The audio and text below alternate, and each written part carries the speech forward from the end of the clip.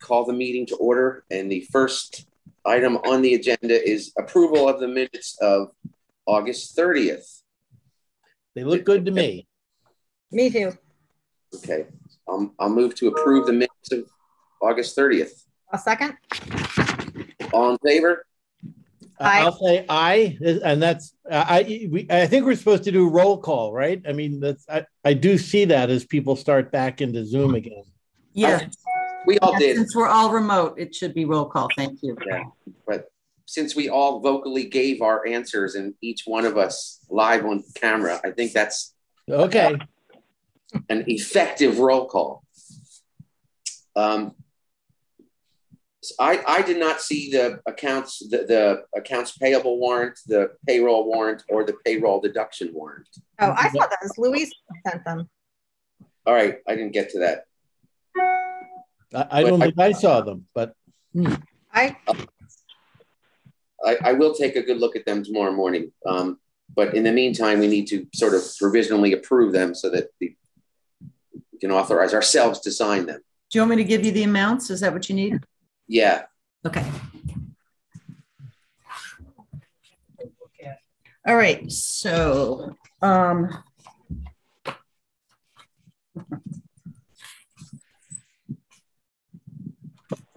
you have them handy? Oh, warrant total here. I got the warrant total.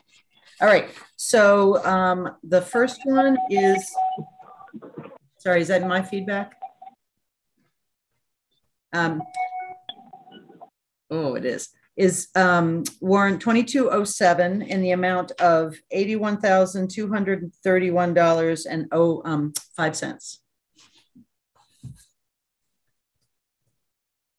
Okay, what's the second one? And the third one?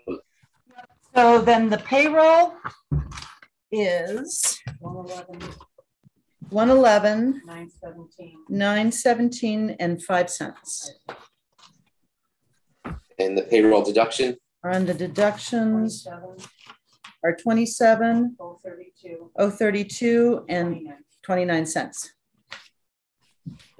Okay, so to make a motion to approve the accounts payable warrant, the payroll warrant, and the payroll deduction warrant that are all 22-07.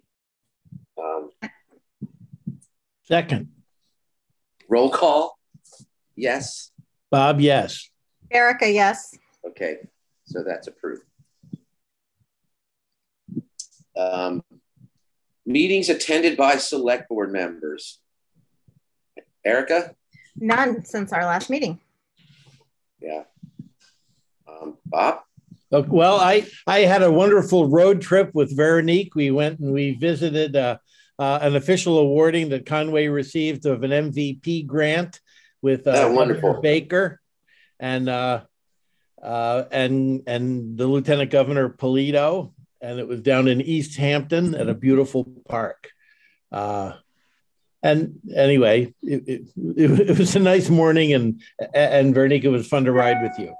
And we had one Conservation Commission site visit this week. So that's it for me. Very nice. Do we have a picture of with you and the Gov? They took some, but I have a picture. I can send you a picture of the Gov and the other honchos, but not with us in it. No. Yeah. So there, it loses its esteem for me. It does. It does. Yeah. Yeah. Sorry.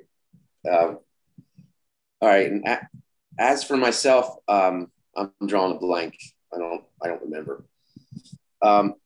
Public comments. Is there no public? Old business. It wasn't the old business that I hoped would be on the agenda. I didn't notice it till too late. That was the mini grant for the thing. We talked about that 2 weeks ago as wanting to have it on the warrant for the agenda for tonight. Yes. The mini grants so that the principal can award those small that we talked about, like stuff like the second pair of eyeglasses for the wheelchair kids and stuff like that. From the German fund? Yeah. Yeah. So. Yes. So I'm looking into how to word that. Yeah. That's why it's not on tonight, because I don't have a draft ready for you all to review. Right. But I have spoken with Kristen Gordon about it. You did? Mm-hmm. Oh, good. Oh. Good. So on to new business. Then the first item of the new business is Lori Lucier. Yes, Mr. Cantor, it is. The only thing I need from you guys is I have the town borders, the map for our single precinct town. And I just need you to vote to approve the map, and then over the course of the week, pop in the office and just sign off on the two papers. One that says you voted to approve it and one that says you approve it. So I saw those papers for anybody that does. We've been a single precinct for 260 years. But every 10 years, we have to submit the town map with a description, a legal description of the borders. It's the same description. It's been forever. Mm-hmm. And the same map. It's been forever. Yeah, we should claim back that chunk of Whately that we gave to them in 1810. The borders certainly look correct. And does anybody have an issue with being a single precinct town? Well, what are the alternatives? We can't. You need to have at least, I think it's 5,999 residents, registered voters to be two. So there is no alternative. Right. Yeah. So make a motion to recommend that we sign all that. I second. Bob, I vote aye. Roll call, aye. Yeah. Erica, yes. All right. So, but Phil, I do have a question about that document, that long document. Yes, sir. Embedded in that long document, there was what looked like a census report, and it had a list of people by neighborhood. It looked like there wasn't any description of what all the numbers were. It looked like an Excel spreadsheet. And yep. And it just said precinct one, a whole lot of neighborhood numbers. They're dividing up how many Caucasian registered voters, how many Black, how many Native American. So it's just the numbers, how many male, how many female, how many senior, how many, under 21. And is that a result of this recent census? It said 2020 on it. So is that last census through 2020 or the new census that we just did? No, the census we just did is 2020. It's every 10 years. And we're working on it now in 2021, but the census was for 2020. Yeah. I mean, we've been talking about, is there any easy way for us to really think about all of the people who it looks like Conway shrank? And we could go through those numbers and see at least which neighborhoods maybe lost population, and just to say, gee, does that make sense? I'm just wondering. If we can tell which neighborhoods they are, we might be able to. I mean, right now we are sitting on about 70 vacant houses. Is that the number I gave you, Veronique? Does that sound right? Yeah. We have had a lot of people leave. It might be more useful to sort of map out where those houses are. Oh, the vacant ones? Yes. Yeah, that's something that Lee has. The assessors have a list of all the vacant houses. And I'm sure I could put one together. In fact, I think I did. I think I gave Veronique a list of what I had for vacant. Yep. So we do have it. Are those houses for sale? There's definitely not 70 houses for sale in Conway, right? No, I mean, people ask they're me not. all Some the of time, them, are there any houses for sale in Conway? And very few.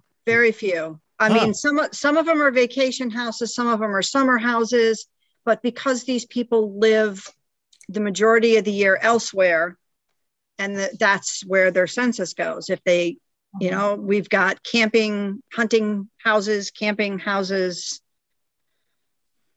It'd be interesting to know how many of those houses were vacant in the last census and how many, you know, I mean, if I can figure that out. if people's houses that were counted as Conway are now considered vacant, and those people are no longer counted as Conway residents under the census. I can figure that out. Wow. I think. And that's why my realtor. This is Jan here. Hi, Jan. We do have a few. Hi, we do have a few abandoned homes as well. Hmm. Ones that haven't paid taxes. Anybody have any suggestions how we can reduce the number of vacant and abandoned homes? Well, vacant homes you're going to have due to, you know, people having hunting camps and summer homes, etc. That's just the way it is. It doesn't. Yeah, I think there's a high number of summer homes among Conway residents. Mm-hmm. Yeah, I think so. And they're not considered residents for the federal census. But how do they decide which of your home do you live in and which of your home is your summer home? 51% of the time. Where you are, 51%.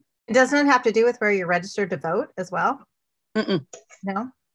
That's what I'm wondering. I mean, I have a summer home, and no one ever asked me the kind of question of where do I spend half my time. I have no idea how they decided for me which one counts, whether I'm counted in Conway or whether I'm counted on the Cape. good question.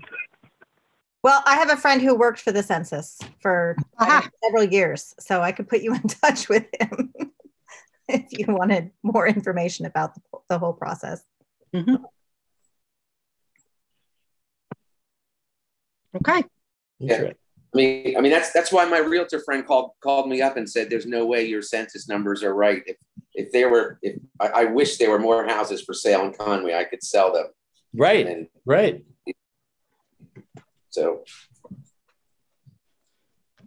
Well, you should go contact people with vacant houses, Phil, and drum up some sales. Yeah. Well, yeah. If I'm counted as living on the Cape and not Conway, my house in Conway is not for sale. Right. Nor is your house on the Cape. So nor is my house on the Cape. There's people that have more than one residence, and your other residence is considered vacant. So it doesn't really mean anything. Well, it does if they switch which town I'm being counted towards. Well, anyway, yeah. I guess. Let's see what we can do. But in the meantime, Lori Lucier is still here, and we still have one more thing to do with her. We do. I thought that's what we were going to do. Well, we had to do the single precinct with her first. Mm-hmm. So now we are going to vote as to whether or not to recommend her as an appointment to serve as temporary Board of Health clerk. I move that we appoint Lori Lucier as the temporary Board of Health clerk because she's been a superlative clerk at every other clerk position in town so far. Well, this she's moved her office, right? This would actually make every clerk position in town held by Lori Lucier. So I make the motion. I fully support it. I second it. All right, roll call vote. All in favor? And I would support your vote. Thank you. Thank you. So as Bob, I say aye. Erica was yes. Erica's a yes. And I am yes. Congratulations, Lori. You are the clerk of everything. Clerk of the work. That actually should be that actually could be your new title. Clerk of the works? Yeah. Clerk of everything. Okay, thank you guys. And I'm going to leave you because my dinner's here. Okay, thank you. And I have another meeting soon. So thank you guys. Sure, have a good one. Thanks. Thank you, Lori. Thanks, Phil. And since Jan is still here, we get to talk to Jan about the next item on the agenda, which is to approve a journal entry to reduce the 2021 CPA receivables by $207.16 to balance the accountant to the tax collector's figures. Yeah. That's a mouthful for $200, Jan. It is. And normally we wouldn't ask for such a thing. We would just, you know, bill it out internally. But this was caused by a computer glitch that's half due to our assessor's conversion and our preliminary tax billings, and half due to our new tax collection software that, you know, we've had for about a year and a half, maybe 2 years now. And so somewhere in the middle, this little glitch happened where we over refunded people on a CPA balance. There were 3 taxpayers who it happened to, and it was, like I said, a preliminary tax glitch. And for, you know, reasons now that we don't believe it's right to come back at these taxpayers to ask for the money back, we just ask you to allow us to make a journal entry for 207.16. And it's, you know, for transparency's sake, we never like to make this kind of a thing on the side without you knowing. So it's really just to make it out in the open. If the auditors see it, it's been approved and it's out there. I totally agree with your wish not to go back and try to take this money back from them that was accidentally given. Right. Right. Thank you. Yeah, absolutely. Good luck. Good luck. And if anybody wants to accidentally give me money, I'm okay with that. Well, it was really small amounts. And like I said, it was 3 people. So. Yeah.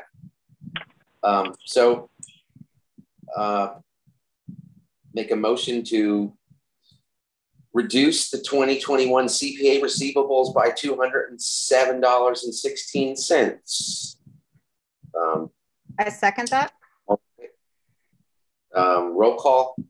As Bob, I say aye. Erica, aye. And myself, yes. And thank you, Jan. Thank you. And thank you. Thanks, Jan. And don't make terrible mistakes like this in the future. Okay. Thanks. We try not to, we balance to the penny. So it seems like a small amount, but we don't write off anything. If it was 10 cents, I'd be here asking you. It's good of you to catch it. Yeah. Thank you. Yeah, very good of you to catch it, actually. Thanks. Thank you. Next item, the decision on returning to full Zoom select board meetings. Anybody else have any thoughts about this?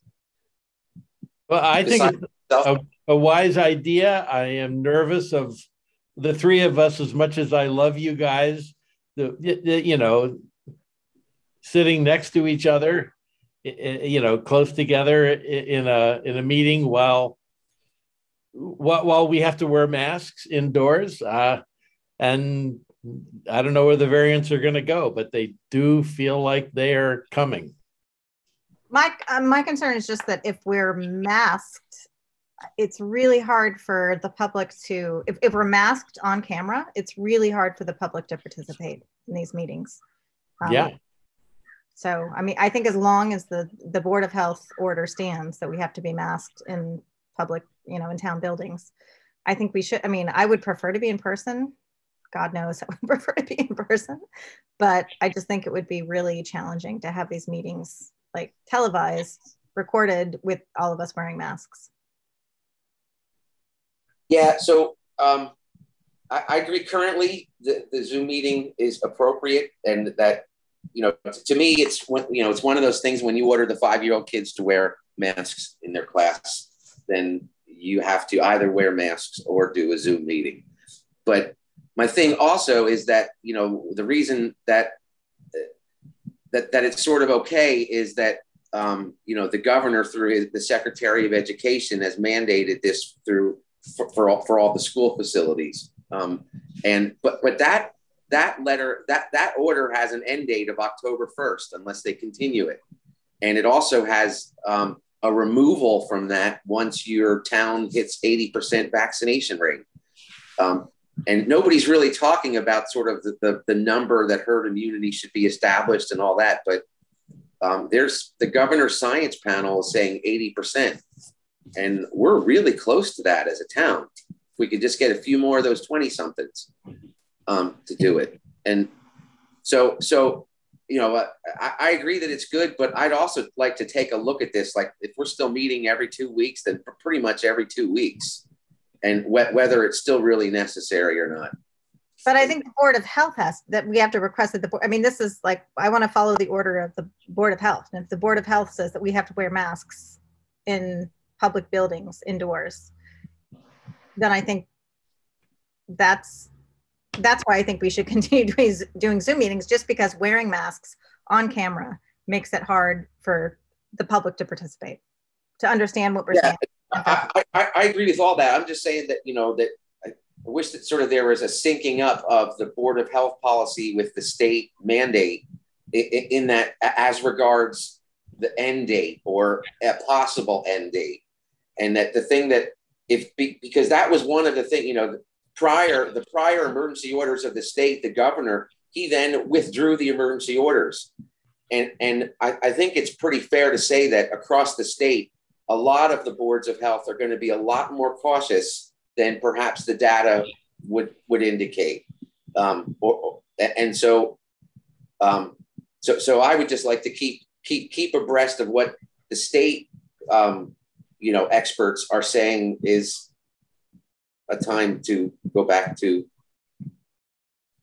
no masks or something like that. So yeah, I mean, I know I get that, but I think that's the prerogative of the Board of Health. So I think if we really, I mean, then we should, you know, talk to the Board of Health and ask them, like, you know, review the guidelines, you know, so that you're more in line with the governor or whatever. But I don't want to. I mean, I feel like as long as the Board of Health is saying masks indoors, I mean, I want to follow our local Board of Health guidelines. I have a different way of looking at it, though. I think there's a huge difference between a select board meeting and school. Yeah, I mean, if the three of us were going to get together and talk, I wouldn't mind it being in person and we were all going to sit around a table and talk to each other, but it's not what we do. And right now, I mean, if you guys were wearing a mask right now, it would be a very different meeting. Right. And I can see your faces better now, almost than I can when we're all sitting at the table. And all of the people who come to our meetings come through Zoom, just like we are now. And we are matching what all those people do when they attend our select board meetings. But the kids going together to play and learn from a teacher in person, they're not trying to do that to cameras, to other kids. You know, I just think there's a huge difference between what we're trying to do and what they're trying to do. Yeah, that's a good point. And Phil, I mean, I really honor that you like, you know, thinking about the schools and wanting us to live in the same world as the schools do. Right? Well, it's you know, it's hard to say you 5-year-old do this and then, you know, me grown adult, nah, I don't want to do that. You know, would those kids choose to be back at home with no mask, but through Zoom and doing school by Zoom? Yeah, that's a trick. Boy, that's a worms kind of a question. But yeah, I don't know. Probably so. I don't think so. I mean, the kids are my nieces and nephews and their kids, you know, they are thrilled. The kids, I mean, I love seeing the kids so happy to be back in school, even if they have to wear a mask. Yeah. Yeah. All right. So going to recommend then that from here on until we choose otherwise, we will be meeting in full Zoom. Well, I think until the Board of Health rescinds the indoor mask mandate for buildings in Conway. Yeah. Yeah. And we can certainly, you know, provide them with all kinds of information to help them make that decision. Yeah.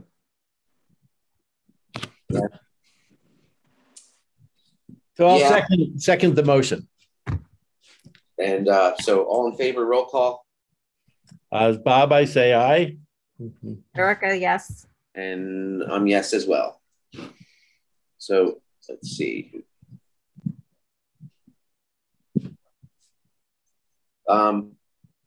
Items not anticipated 48 hours in advance of the meeting.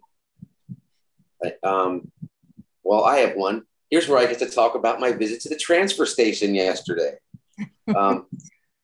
Which also, by the way, prior meetings, several of us on your humble select board volunteered to be attendants at the transfer station 8 days ago now, the prior Saturday. At the prior meeting. Sure, it counts. Oh, absolutely. Well, yeah, it was 4 hours. It was 4 hours of meeting the residents of Conway. Right. It was, lined up in their cars, one after the other. And you know, just so I'll just say about that. Look, a stop sign is pretty self-explanatory, and it does not. I understand it's new; it wasn't there before, but there is no requirement that if you haven't seen it, that you ask the attendants why it's there, because that question came up every single person except for the guy that just ran the thing over at 20 miles an hour. It came up every single person, whatever. But in general, the attendant was very well behaved. Not all of the residents you could say the same for, and that it's an interesting place, and I would recommend anybody volunteering for it. It's an interesting slice of Conway life, and I would not have thought that in general the transfer station is actually like a focus of stress for some people. That a lot of people get really attached to their possessions, and the amount of actual, like, to me, like arguing over whether to throw stuff out would be like something you do before you put it in the car and drive over. But to have that argument, I don't know, like right there on that spot too, just always how often that took place. I have to say that I had a really great time at the transfer station. I would do it anytime anyone asks me. I was not allowed to use the operator.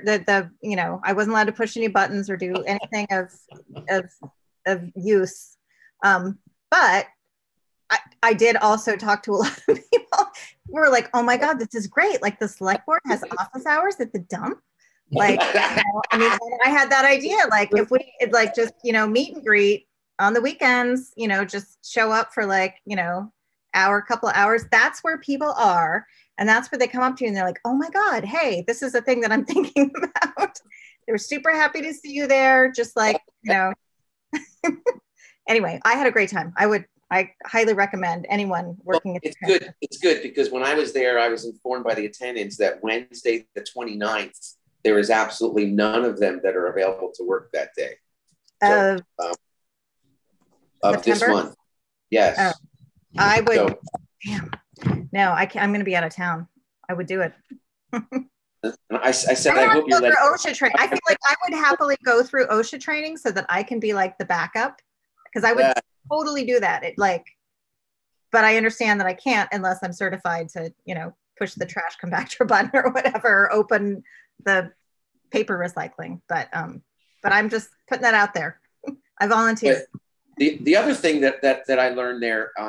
So we now have an online, residents have the ability to get to purchase their sticker online, which I guess was Jan's idea or whatever, and it seemed like a really good idea. What was shown to me was receipts from people that submitted them at the transfer station for their sticker that showed that they were not in fact Conway residents, and that it can be purchased online without having to disclose your address. Well, that's not good. No. Oh. And so I saw the receipt of a Nicholas S. from Church Street, Shelburne Falls, which I know is not in Conway.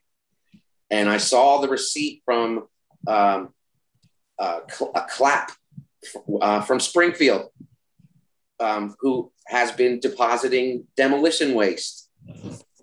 And so this is definitely a problem. So I wanted to alert this to our town administrator, and that there is the ability for non-residents to purchase the receipt and then show that they have it, you know, in a long line of crowds. Here's my receipt, here, it shows I paid it, and they get their sticker, and they're not actually Conway residents. And then it shows afterwards they're quite honestly saying that they're not a Conway resident. It's the only time they've ever been asked. So so that's even like hard to get them for like something like theft or whatever, because they just do, you know. You know, and how to claw back a sticker like that. You know, they did give their contact information, and they should be phoned and say, you're not a Conway resident, you know, you need to take that sticker off. Well, I guess it's only good for 1 year. So, but I mean, someone could theoretically deposit a lot of trash in 1 year. Yeah, especially if they're a contractor that's taking a trailer full of demolition waste to fill up your bulk waste thing that now I can't use. Yeah, it was full when I was there. That was it was the biggest gripe, was that people had to come back Wednesday. So the online sticker thing sounded like a great idea. I'd be just for pulling the plug on it immediately, until some solution is worked out. But I think that it would be wise just to stop selling online transfer station stickers immediately, because a flaw in the process has been revealed. I can tell you that this had come up with the Board of Health, and we discussed it, and I thought the problem had been solved, but I guess it fell through the cracks. So I'll check with Jackie and Jan about that. Because once word gets out. Yeah. And we're helping get it out right now. So. Well, that's true, but that's what we're. No, because we got some dump vigilantes who are going to be there. Like, you don't know when I'll show up. Yeah. Not exactly the same, but I have heard from some of the attendants there still is a shortage of attendants. I thought that we had hired enough transfer station attendants that it's fully staffed. Well, Lee is retiring at the end of this month. So that's which will be a big loss, actually. Yeah. For real. So so that's certainly one more vacancy. Well, again, I'll just say I'm willing to go through the OSHA training and step in and monitor the dump situation in any capacity that's required. You could do it every Saturday and Sunday, I bet. Well, I mean, I could. I'm just saying, like, I'm totally willing to be like, you know, the qualified backup person. Great. All right. So that was my items not anticipated 48 hours. Erica or Bob, do you have anything? No. No, I don't have anything. Town administrator update. I did see what Veronique had sent out. It was sort of a two-fisted update, sort of one for each week. Yeah. No, it was because last meeting I had my report ready and I just forgot to give it to you in time. Yes. Okay. So I thought a very nice mix of things that you're doing and things that you're looking forward to doing. So very nice. Mm-hmm. Do you have anything to add, or do you want to read? I don't know what you want to do. You want to read them or give highlights of them to the town, or? I can, although if you'd rather not have me read through everything, well, let me just give highlights. So we know about Lori moving over to the town hall. I'm thrilled about this, not just because we have Lori working there for us, but also because she's taken on all these different positions. The town hall will actually be open every day of the week. And she's posting her hours. And I just think that's a fantastic service to residents to be able to know that they can go in and any day you check the hours first, but 5 days a week. And of course, Ginny's last day was on the 11th. So she's retired and we're working on our project for her, which I'll say more about at another date. But I did want to mention a couple of things. The Personnel Committee is currently, we have nobody in any position on the Personnel Committee. And there are quite a number of things which I would like to review and revise. So I'd like just to put the word out that if anybody's interested in being on the Personnel Committee, I would be thrilled if they would put themselves forward. It's 3 members, 1 select board appointed, 1 moderator appointed, and 1 finance committee appointed. And the caveat is that you cannot have been an employee or an elected official of the town for 3 years prior to the appointment to the Personnel Committee, which has made it a little bit tricky. So, and then that's a bad caveat. We got to get rid of that caveat. No, seriously, why can't we just get rid of the caveat? Well, I understand why that's in place. Well, yeah. But we had 1 person at least, and because of the caveat, we no longer have that 1 person. Well, the caveat's in our bylaws. So just yeah. Yeah. So that we can certainly discuss revising that.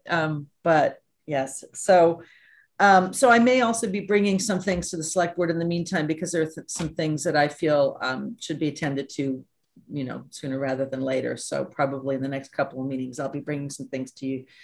Also wanted to mention that Donald Walker had resigned from the Franklin Regional Transportation Authority as a representative. And if somebody's interested, there is a position open. I will be gone October 5th, 6th, and 7th. Well, I won't be gone. I'll be working from home so I can hear properly to take the first of my MCPPO classes, that designation. It wasn't in the report, but I also had my first meeting with the Small Town Administrators of Massachusetts, and that was wonderful. Fantastic group of people who all share their knowledge, and it could not have been better for me to spend my day there. We're going to have a professional development day on Friday, September 24th from 9 to 11 a.m. At that time, both the town hall and the town offices will be closed, and it's going to be on cybersecurity. So, you know, it's big in the news. It's definitely a big concern everywhere. The FERCOG is actually putting together quite a few trainings. I'll be attending a lot of them on cybersecurity. Thrilling item, but it's definitely something that we need to pay a lot of attention to. And of course, I also had the meeting with the schools. I got to meet with the town administrators from Whately, Deerfield, and Sunderland, as well as Darius Modesto and Shelley Pareda, and that was wonderful just to get to meet them and, you know, get my feet wet with them. So I think that was all I had for that. Thank you. Great.